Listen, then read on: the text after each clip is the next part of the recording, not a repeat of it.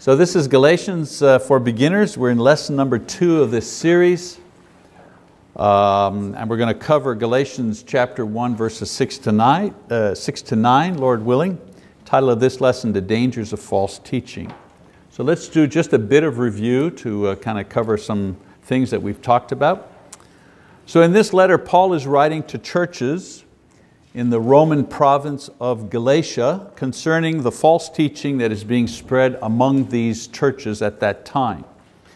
And the idea of the false teaching, we talked about it at length last time, was that what was being taught was that in order to become a Christian, one first had to become, well, a Jew.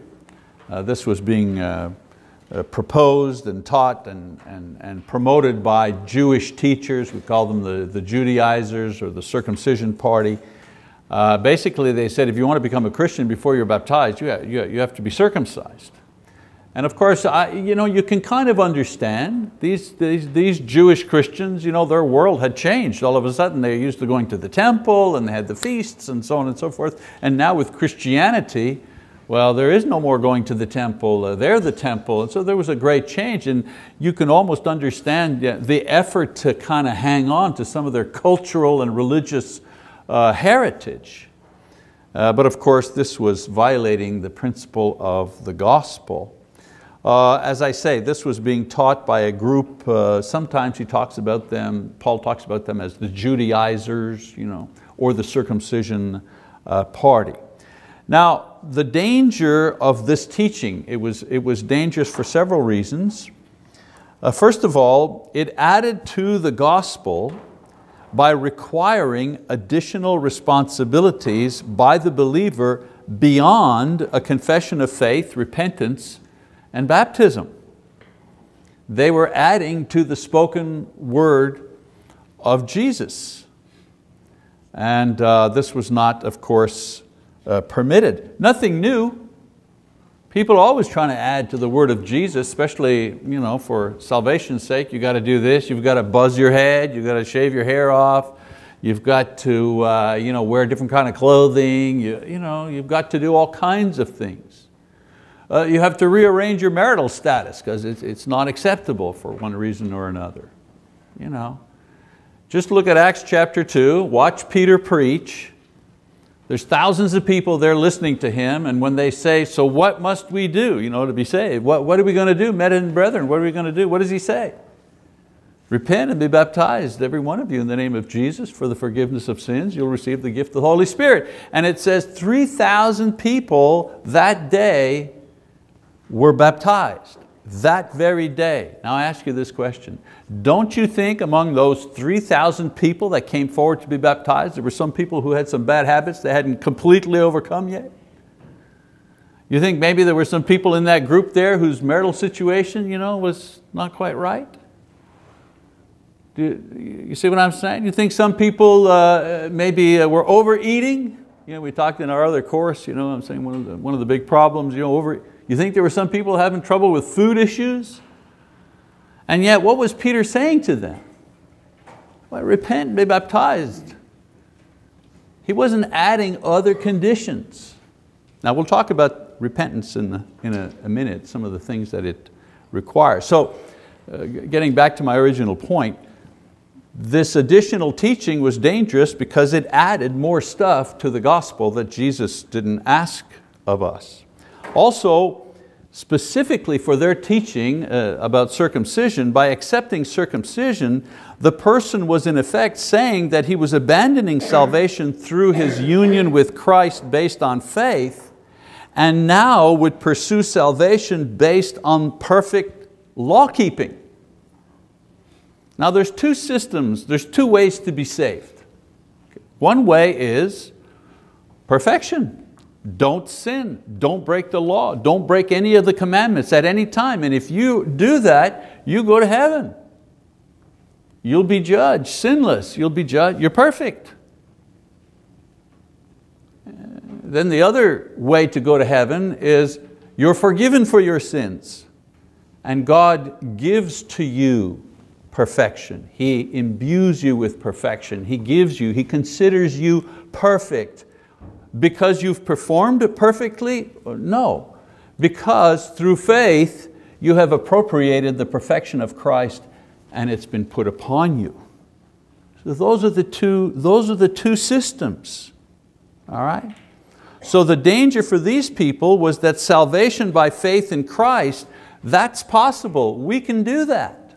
That's despite our imperfections, despite our weaknesses, being saved through faith in Christ, we can do that. We have the ability to do that, to believe, to respond to Christ.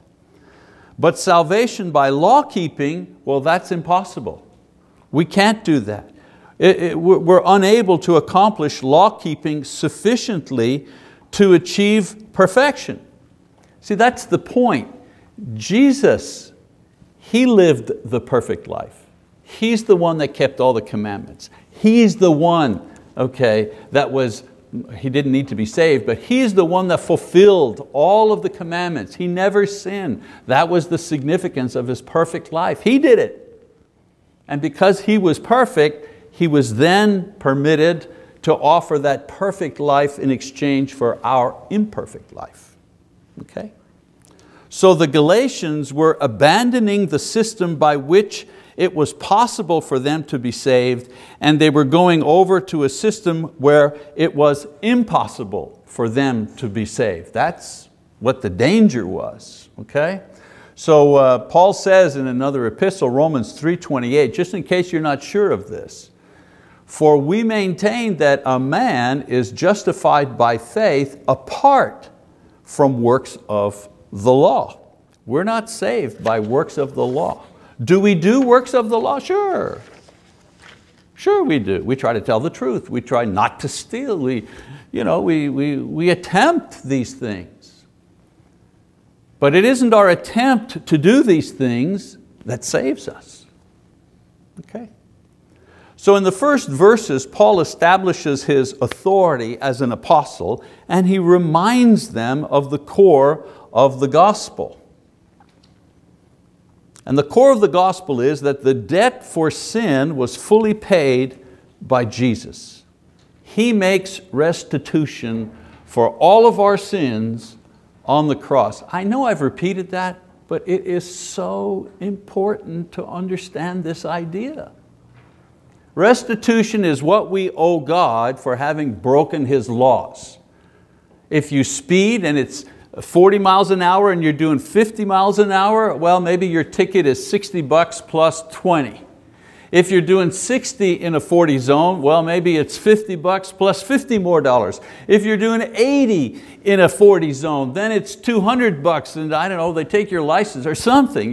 There is a consequence for having broken the driving law.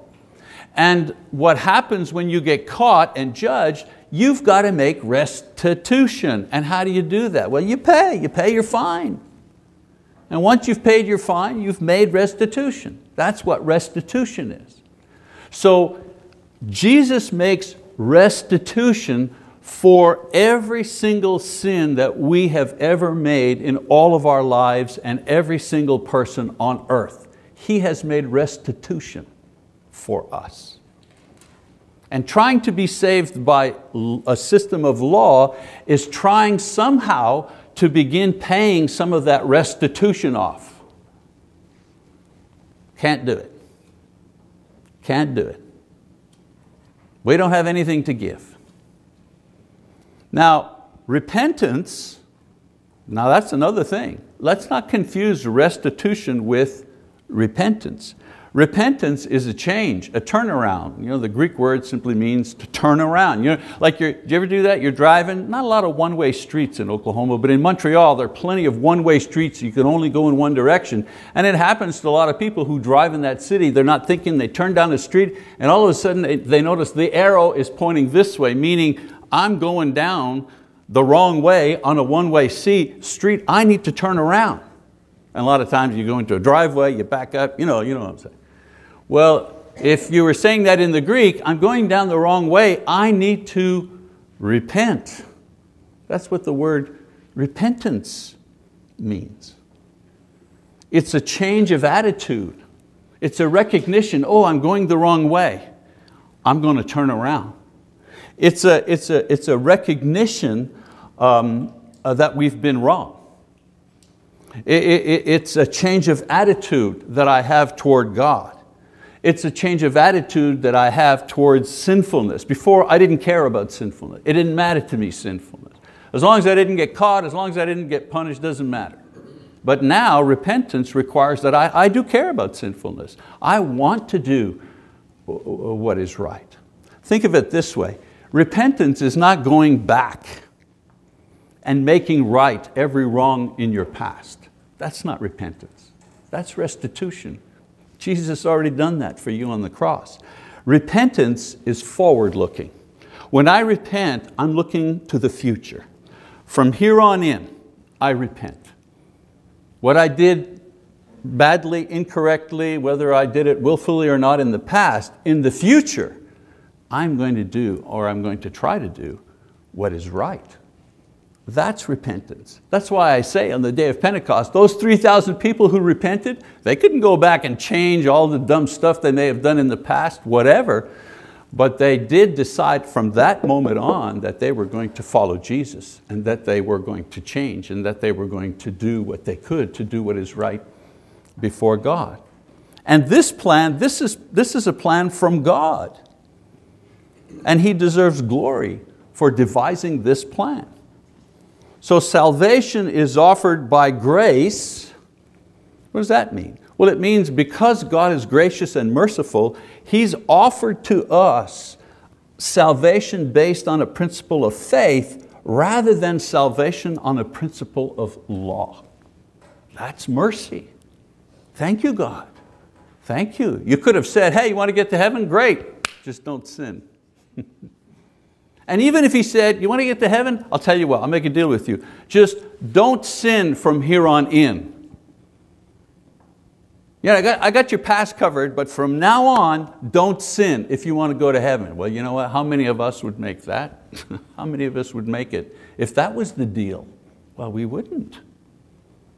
So His grace is seen in the fact that He's offered us this marvelous salvation and all the many gifts that come with it, and He's offered it to us based on faith.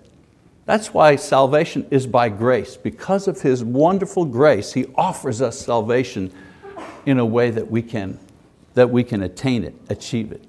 And we accept it how? We accept it by faith, by the principle of faith, not by the principle of law keeping.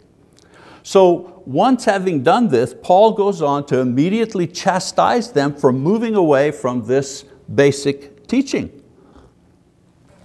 He's not happy with them because they've taught them properly and now they're going back to a works-based type of salvation. And circumcision, that was the heart of it. It was like that was the point of no return if they had that done to themselves. So here's the accusation part. He says, I am amazed that you are so quickly deserting Him who called you by the grace of Christ. There you go.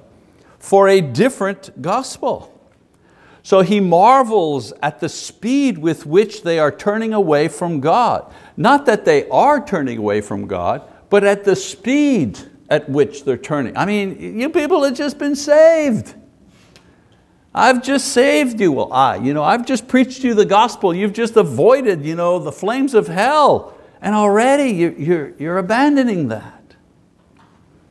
The gospel comes from God, and to turn away from it is to turn away from God. He's amazed that this thing is happening so quickly after their conversion. They're at the early stage of their faith, a critical time, and they're already having problems. They're in the process of turning, maybe not completely yet, but they're on their way. So God calls all men, when I say man, I use that in the generic terms, men, women, of course, humanity. God calls all men to be saved. The gospel is the tool that He uses. When we say, I've been called by the gospel, what we mean is that the gospel contains the message about this salvation offered by faith and the response of faith, repentance, belief, of course, and repentance and confession and baptism. That's how I'm saved. I hear that message and I respond to that message. The grace of Christ can better be translated as God called you graciously through Christ. A little easier way to translate what he's saying there. It is through the gracious work of Jesus and the proclamation of it that men are called by God. That's what we do. Why do we support missionaries? Well, we support missionaries in Haiti. And what are they doing down there? They're calling men to be saved, by faith. And we support a missionary in Africa. Why? Well, he's calling men to be saved by faith. Why do Hal and I have a website? After you get through all the technical jargon and the internet and all that kind of stuff, what are we doing? We're calling men and women to be saved by faith. We're calling them on their phones and on their tablets, but it's the same thing. So in verse 7, he says, which is really not another. He says, you've been called, but you're listening to another gospel, and then he makes a kind of a editorial statement, which is really not another. Only there are some who are disturbing you and want to distort the gospel of Christ. So in reference to the, quote, gospel brought to them by the Judaizer, Paul makes the following statement. He says the Judaizers were bringing their teaching as the true or the superior gospel, claiming that Paul was not teaching them accurately. So in response, Paul says, there's no such thing as an other gospel. There's only one gospel. There's no other. There are not two gospels or five. There's just one. What was happening was that the original gospel was being changed into something else, something which did not resemble or achieve what the original gospel achieved. So Paul charges these people with their true motives. And what are the true motives? The teachers, the Judaizers? What are their true motives? Well, first of all, they're disturbing and unbalancing them in their faith. They want to shake them up. And secondly, they're distorting and changing the gospel to suit their own prejudices. They wanted to be saved by law keeping, and they wanted others to follow suit. Misery loves company, error loves company. Don't you remember? You were in high school. You had the midterm tests, what'd you get? Well, I got 30 on 100. Oh, I got 28 on 100. Yay!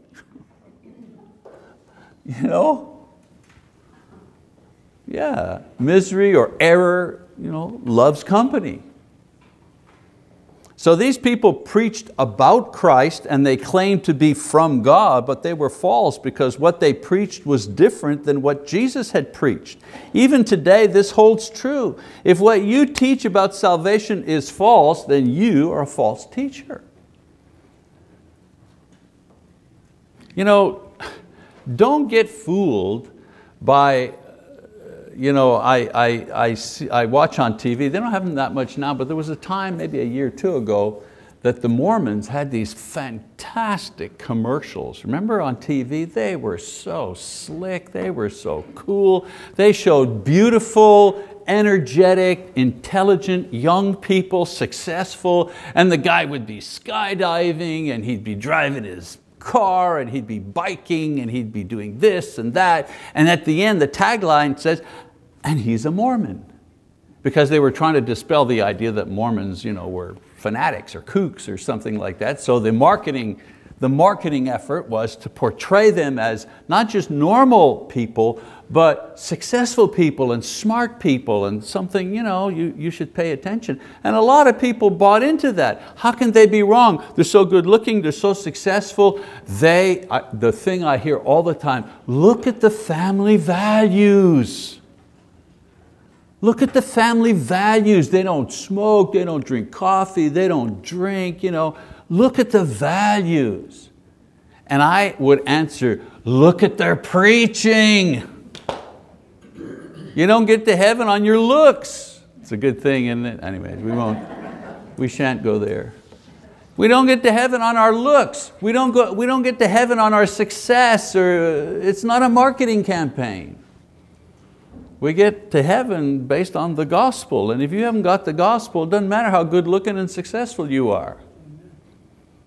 Check out what they're teaching. Well, they're teaching that Jesus is not really the Son of God. That's it for me. I don't care what else you have. If you don't have that, I'm not interested in everything else that you've got. So Paul quickly goes to a warning directed at these Judaizers and anyone else who would distort, meaning change or add or subtract from the gospel in verse 8. He says, but even if we or an angel from heaven should preach to you a gospel contrary to what we have preached to you, he is to be accursed. So everybody who preaches a different gospel originally preached by Paul and the apostles, that's what the we stands for, those people stand condemned by God. The Greek word there, anathema. They're anathema, they're accursed. So this includes, imagine, this includes apostles. He said, even if one of the 12 apostles are preaching to you a different gospel, they're going to be cursed. Even he himself. Even an angel, he says. If an angel comes, because remember, Jews, they had a very strong thought about angels, a very strong relationship and history in their relationship with angels, because in their history angels had appeared to them in the Old Testament, and the angel who appeared to Mary, and an angel who appeared to the prophets, and so on and so forth. So the presence of angelic beings was very important to the Jews. And he's saying here, even if an angel appears to you and brings you a different message, that person and the angel should be accursed. Well, how many false prophets, even in today's age, claim that their doctrine comes from a vision that they've had, an angel that they've seen?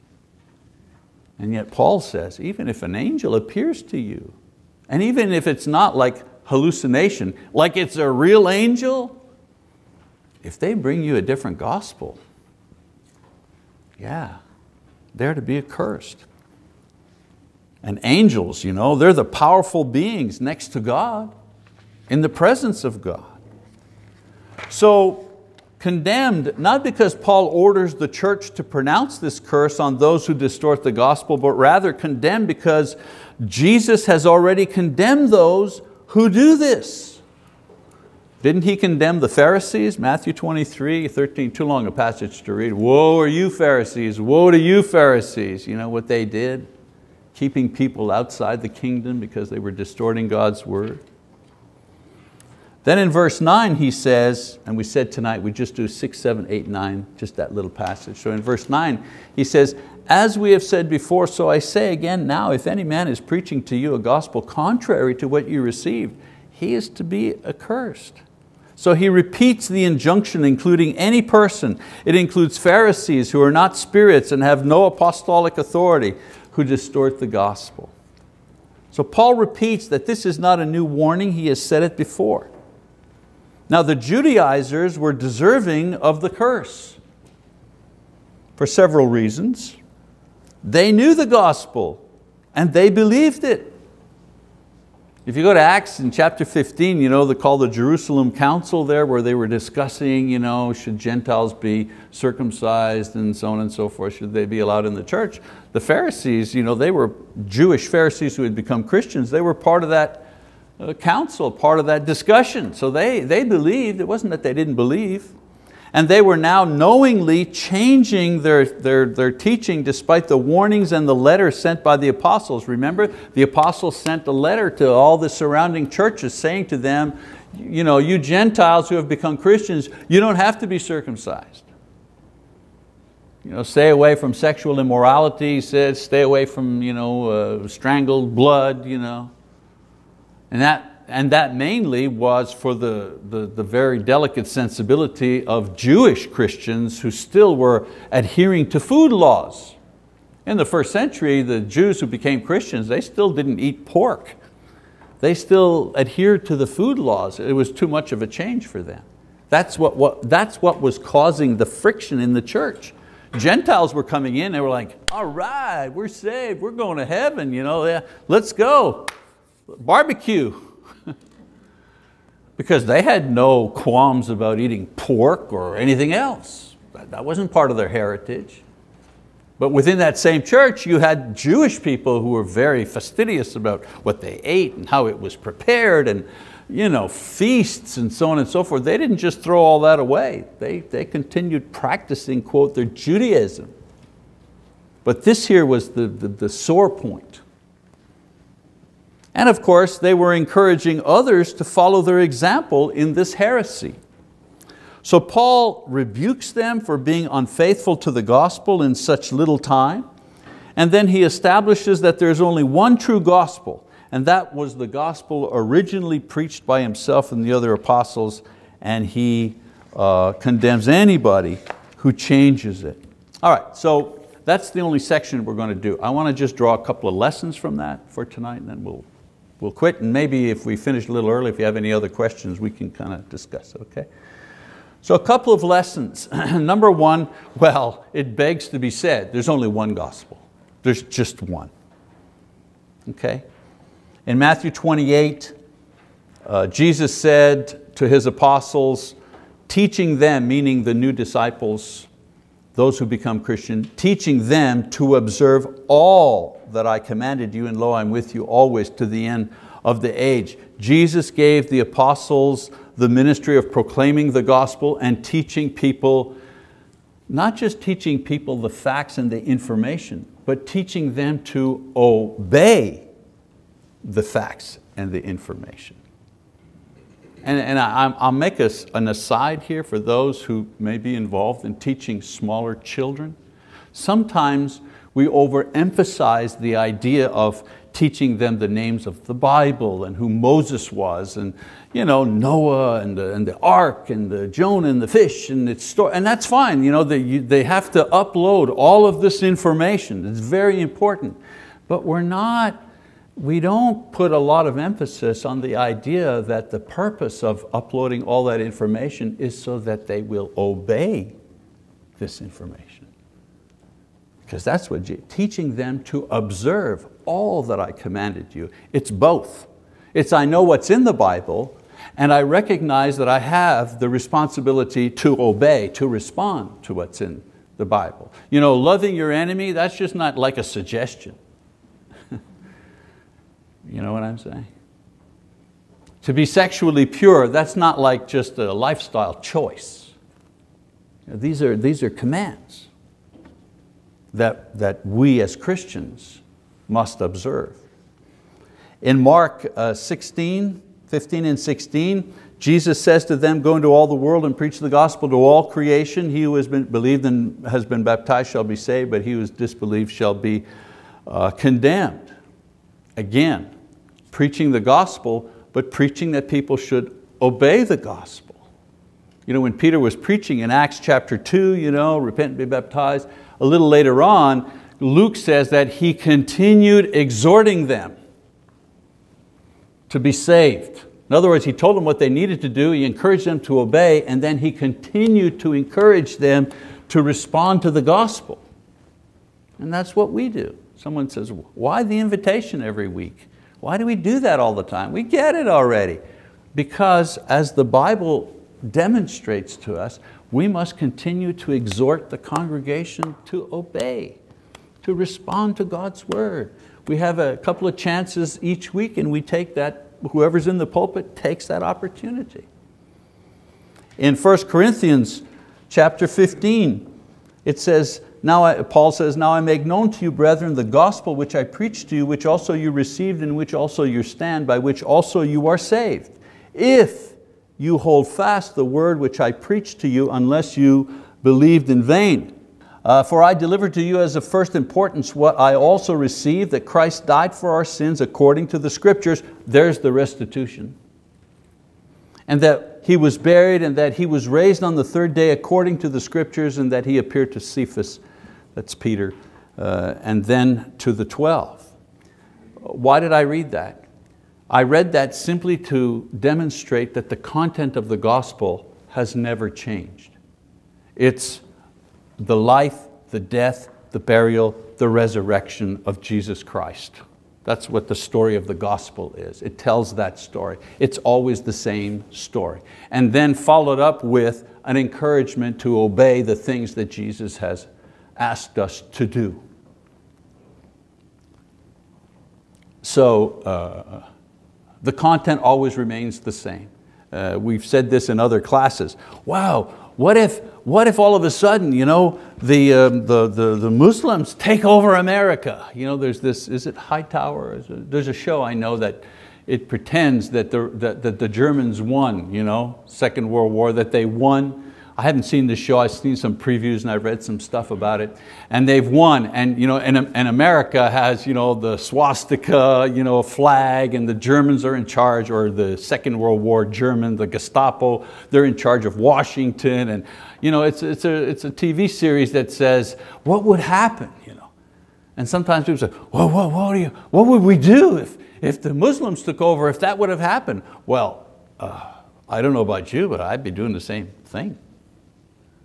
I'd be looking for other Christians that I know, and I'd be trying to get together with them to study God's word, to encourage them to be faithful until He returned, to take the communion.